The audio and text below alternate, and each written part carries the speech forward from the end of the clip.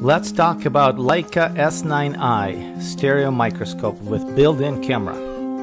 Before I get started, I want to tell you that this video is not sponsored by anyone and I'm not getting paid for doing this review. So, I will be honest and I will tell you what features are great and what are some not so great things about this microscope. Let's jump in. While I'm unpacking the microscope, let me tell you what I used to have before I bought this microscope and why I bought this one. For the last 3+ years, I've been using LEICA S9i microscope.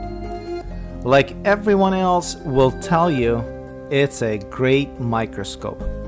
I've done some fantastic work using it, and I still have a S9i microscope. I'm not sure what I will do with it, but I'm just keeping it for now. Most of my work is metal engraving. Here are some samples of my work. So, the big question is, why did I buy this microscope, which is twice as expensive as a S9i model? Well, simply, there is only one major reason why I bought it, and it's for video recording my work. I got tired of setting up multiple cameras for close-up shots. Video recording is very time consuming, and often I want to have multiple shots of the work I do. I know this S9i microscope has terrific focusing and viewing capabilities and other features, but so does a S9i model. Had a S9i model had video recording capability, I would have probably stuck with that microscope. There is no need to talk much about packaging of the microscope. Everything is obviously packaged professionally. There was no damage to the items whatsoever. The basic items that come with the microscope are power adapter, USB cord, HDMI cable, remote control, and the documentation on CD or DVD ROMs. To get started, you will need to get a compatible mounting arm to hold the microscope. I had my A60 LEICA mounted on GRS Acrobat Versa stand. I was able to reuse the stand. I did have to buy an additional mounting bracket for the new microscope to fit the GRS Acrobat Versa stand. It mounted perfectly. I have no complaints about it. As an option, you may purchase adjustable eyepieces, Objective Lens, and you need to purchase Objective Lens adapter for LEICA if you're planning to use an Objective Lens. You will also need a ring light.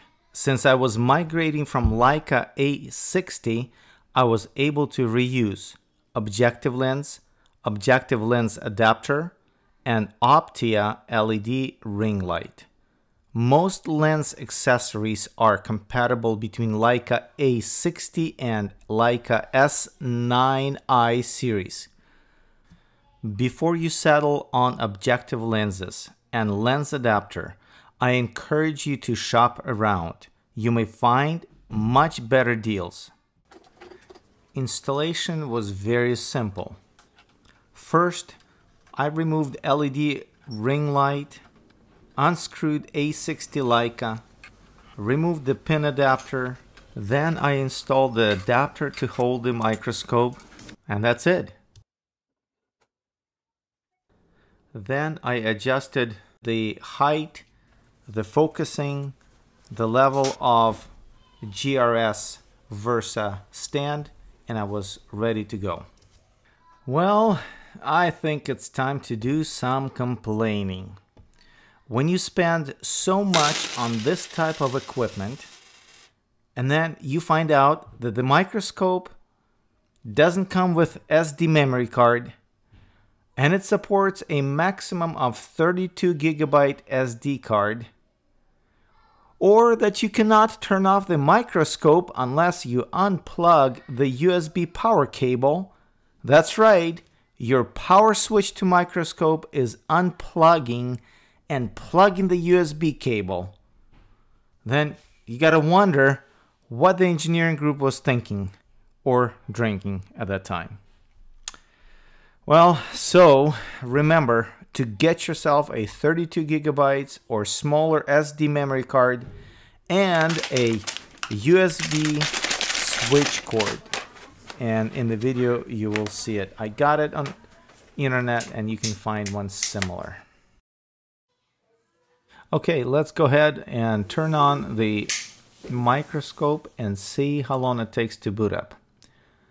It does take quite a long time to boot up. It takes about 30 seconds for a full boot up. I had an HDMI connected directly to LCD monitor. Let's go through all the menu options that this microscope provides. We will use the existing remote control to browse through all the menus. I will not talk about all the options the menu provides. Just go ahead and watch the screen and I will browse through all the options that they have. They have pretty basic setup.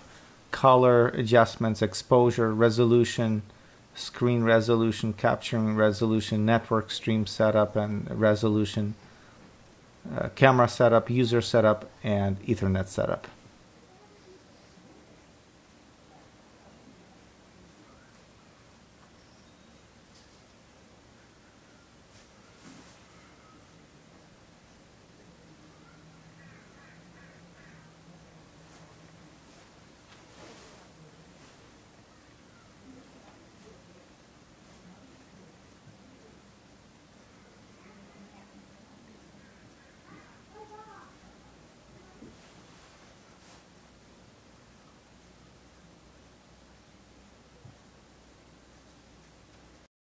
Let's talk a little bit about the screen resolution. At first, I thought what you see is what you get as far as video recording and pictures are concerned. I quickly found out that that's not the case. When you look through Eyepiece viewfinder and compare it to what you see on the LCD monitor, the size of the image is different. To clarify further, the coverage of the area through the viewfinder is larger than what is displayed on the LCD monitor. I find myself often readjusting my workpiece in order to get it fit in the LCD monitor, because that's what's being recorded on the SD memory card. I've learned that what's being recorded is not the same size of area you see through viewfinder eyepieces, but what's shown on the LCD monitor.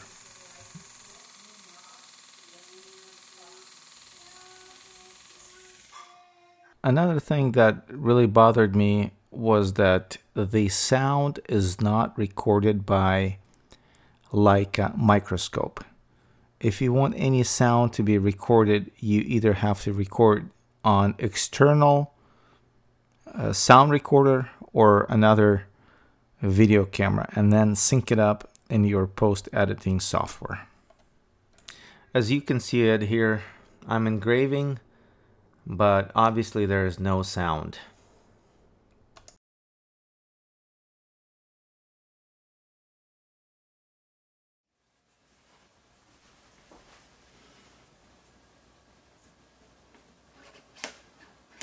The adjustable eyepieces, when installed, are somewhat easily moved when you adjust for your eyesight, and I didn't like that.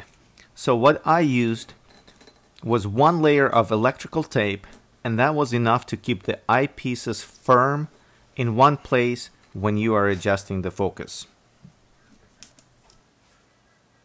The magnification on this microscope is excellent.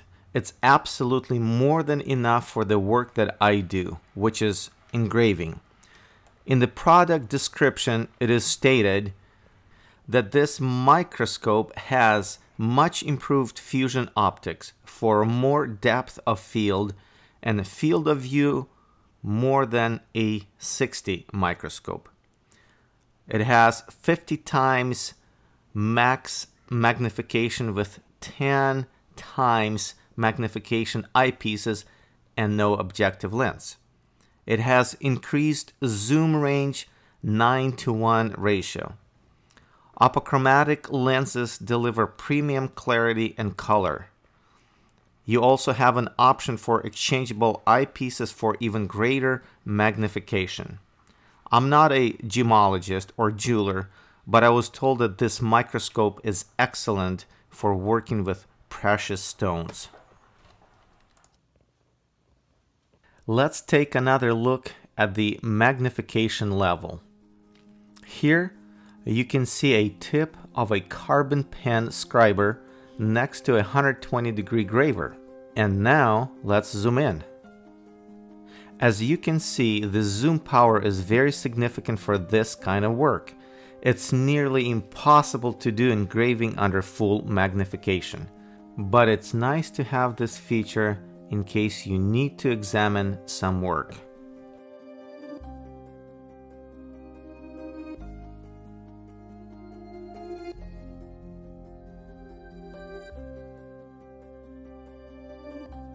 Here is another magnification example of my work. Here is a fisherman, and let's zoom in on him as much as we can.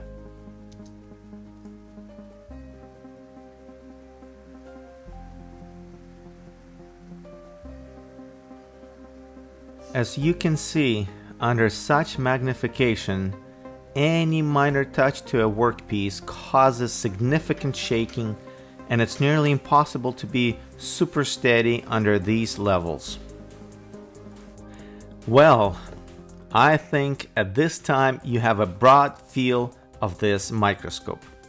It would take a lot of time to go through every single feature and capability, but in a good nutshell, I have shown you how you can use this microscope and the features it offers. Before I conclude this video though, I want to mention two more things. First, if you want to take pictures or record a video using this microscope, you need to use the remote control.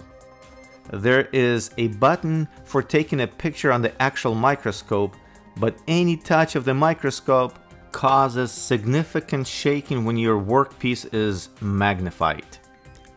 Second item, the video format that the microscope creates is not compatible with some video editing software. So what I do is I convert the video using a software called Handbrake, and the converted video is then compatible with the editing software.